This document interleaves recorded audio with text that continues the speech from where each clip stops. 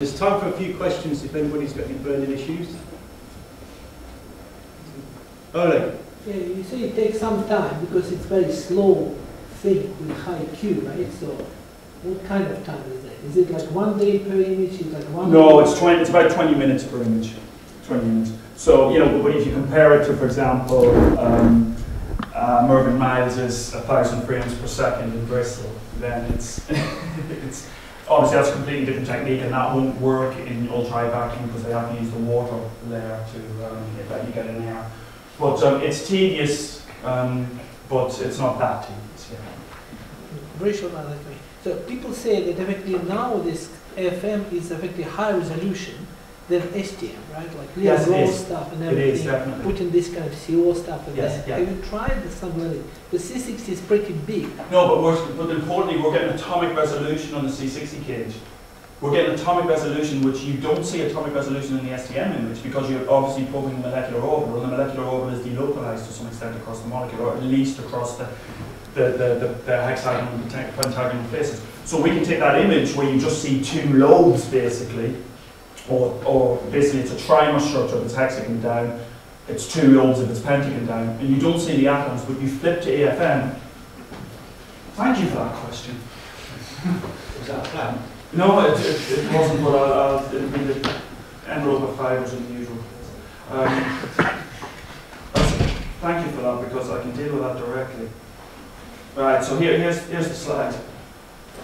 So here's the FM, where you can see the atoms. Okay, we haven't pushed in quite as much here, but you can see the individual atoms or the lobes due to the interaction between. Here we go to STM. You can just about see, and this is high pass filtered actually, slightly high pass filtered. You can just about see the lobe in the middle, and you could, if you were so inclined, you could say, well, okay, maybe there's some pentagonal symmetry, but the pentagonal symmetry, the 5-fold symmetry is absolutely clear. There's no shadow of a doubt that you get better resolution with AFM than STM.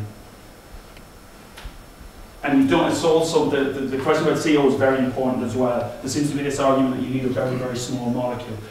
You don't, it's a question of how you break the bonds in the molecule that's on the end of the tip. It doesn't. I think CO is not a small molecule, it's very big difference with a kind of very localized. Yeah, but the interesting thing with the CO, so if we're going to stay on that, because it's that wonderful IBM paper, I didn't have time to discuss this, where they obviously look at pentacene in great detail. The argument they make there is that it's only possible to get that level of resolution if you're in the Pauli with propulsion component. That's not true. That's simply not true, because we get this atomic resolution where it's weakly attractive. There's a strong attractive interaction. That molecule is pretty reactive. So it very much depends on the system. Stuart, how do you make the tips so sharp?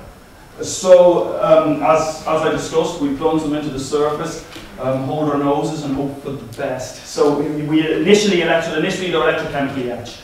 So the piece of metal? The piece of metal goes down to radius of curvature. The best is probably that we've done, others have got beyond this, but the best that we've done is probably 40 nanometers radius of curvature. That's solely electrochemical etching, and you have to do important things like set up your circuit so that you look for that sharp drop in the current when you're etching down so you don't blunt it. But even then, you can take a tip that's got a 40 nanometer radius of curvature and you can introduce it, and sometimes it will give you atomic resolution from the off. Rarely. Most of the time, you then have to apply voltage pulses and you have to coerce it while you're scanning. To get that atomic resolution. Because what's very important is having a little asperity at the end, which has got one atom sticking out that's just that little bit more than the rest. Right. And double tips are a real problem, where you have an asperity here and another asperity over here, and they both contribute.